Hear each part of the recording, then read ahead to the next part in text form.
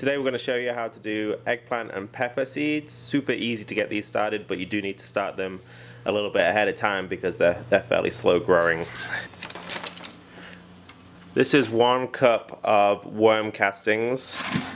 We did some trials last year and worm castings really improve the production.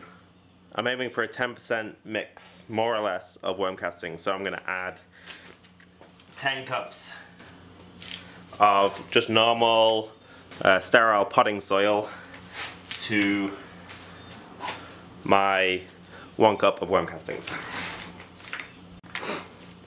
You want your containers to be clean. These are old ones from last year that I have washed in hot water and soap. From here, I'm just going to fill them up.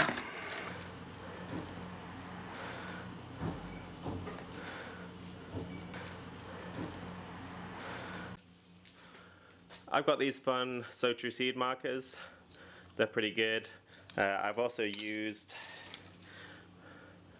this is just a cut up old window blind, so they work as well. It's just really important to have good labeling practice because you never remember. You always think you're going to remember, you never remember.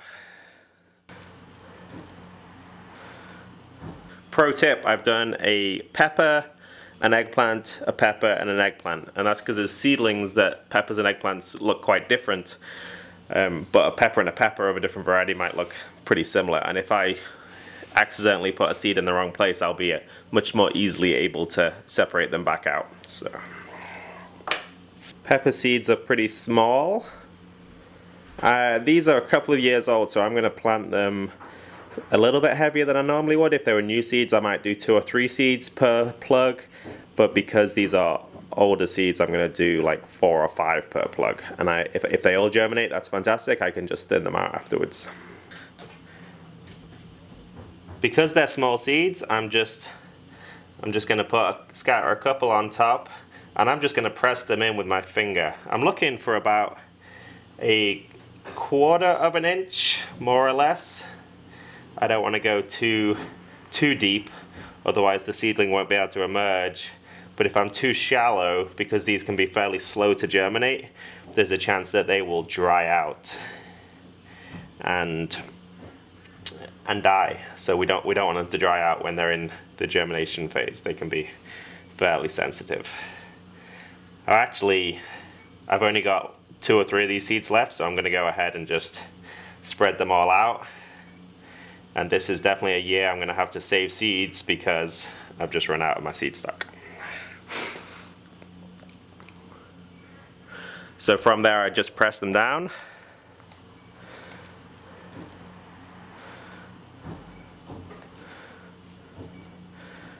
So I'm getting real good seed to soil contact.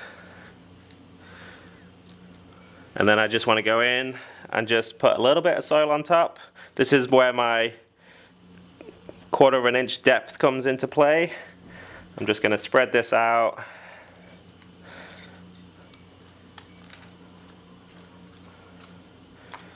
Tap it down gently. And those seeds are snug as a bug. Eggplant seeds are even smaller than pepper seeds. But I'm going to do the same 4 or 5 seeds per plug.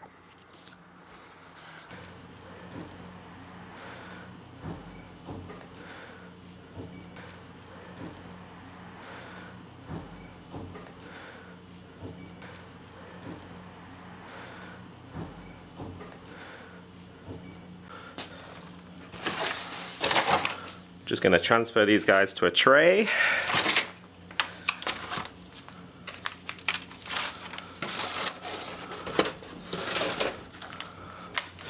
I could have done this first, just not very organized. So seeds are planted and labeled.